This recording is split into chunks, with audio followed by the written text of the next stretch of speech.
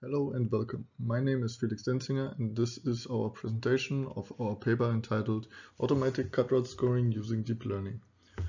Before we dive into the methods, I want to give a brief introduction of the medical question that motivates this work.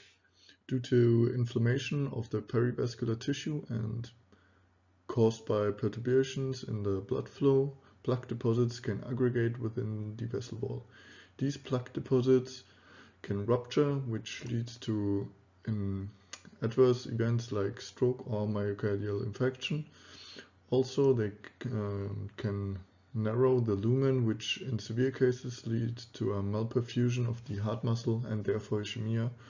So the point where this work tries to help with this problem is to automatically predict the patient management scores based on coronary CT angiography scans in order to ease the clinical workflow.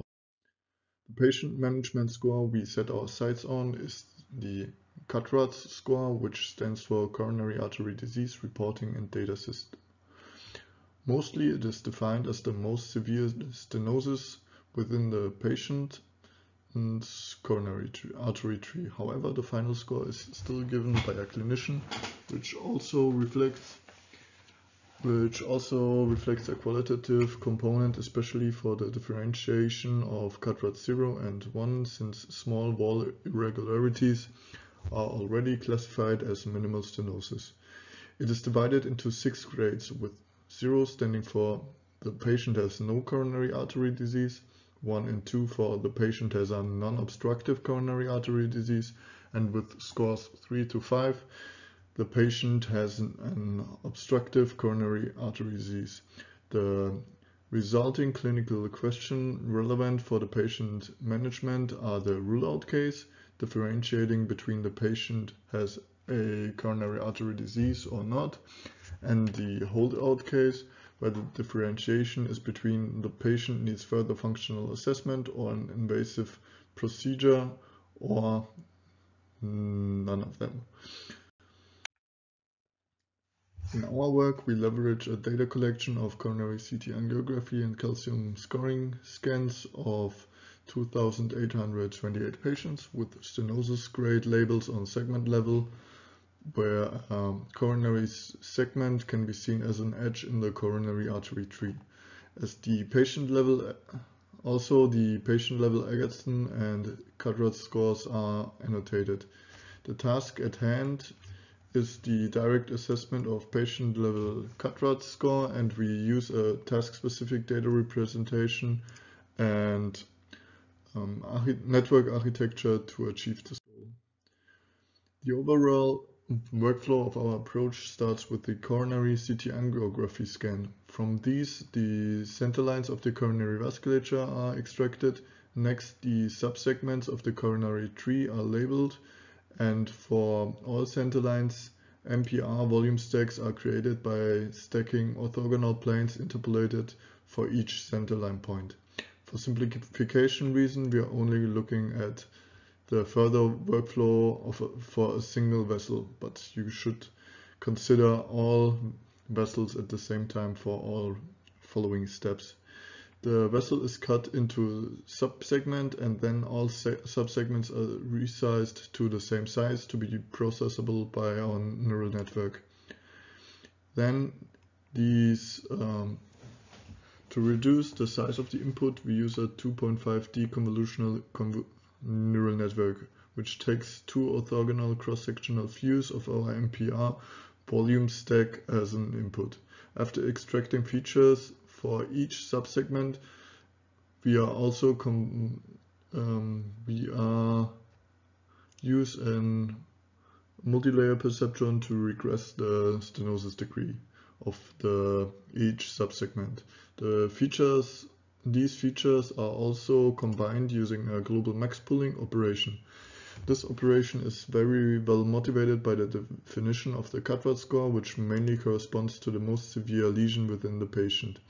Therefore, the CAD-RADS score is regressed by this pooled feature representation together with a calcification score as an additional auxiliary target. So summarizing, our approach leverages a data representation of the whole coronary tree as an input. It does use two auxiliary tasks in a multitask setup in order to condition the CAD-RADS score prediction and the network learning in the right direction. Also, a big advantage of this approach is the independence from a lumen segmentation, which is time consuming, often requires manual correction, and is a potential source of error. On the downside, our approach, as most deep learning based approaches, is kind of a black box, which should be tackled by the use of visualization techniques in future work. After presenting our approach, I want to present the corresponding results. As the baseline of our approach, we choose a direct prediction of the most severe segment within a patient with described architecture. This is the closest we can get to related work, which mainly predicts the most severe lesion within a patient.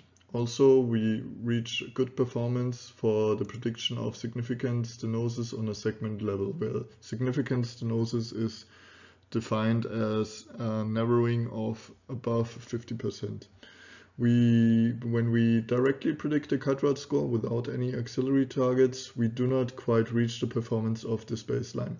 However, as soon as we use the segment-wise stenosis degree as an auxiliary target, we clearly outperform this baseline. Especially the rule-out case performance is enhanced even more when the global calcification grade is considered as well.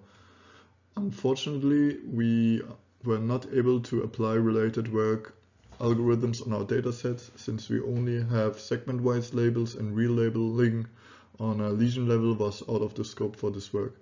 Also, the results are not directly comparable, since they predict the most severe stenosis degree instead of the CAD-RADS score, which is similar but not equal to each other, especially between CAD-RADS 0 and 1. We still want to show the operating points on these tasks, which were performed on their datasets, which are at most 15 times smaller than the dataset we have worked with. Regarding the misclassifications, we see that especially the CAD-RADS 0 and 1 case gets better predicted by our full approach. Another takeaway from this slide is that CAD-RADS 5 is extremely hard to predict, since this is for once because of the severe class imbalance for this case, but also since our approach relies on a prior centerline extraction, which cannot be performed if a vessel is fully occluded. So summarizing, we are presenting the first approach to predict the score with all 6 classes using a task-specific data representation and neural architecture, leveraging 2 auxiliary tasks. We do achieve very good performance with significantly more test data than related approaches. Furthermore, we believe that our approach can be further improved by the use of test time augmentations, and culprit segments can not only be detected by the stenosis grade scores, which are also an output of the network, but also by the use of visualization techniques due to the max pooling operation.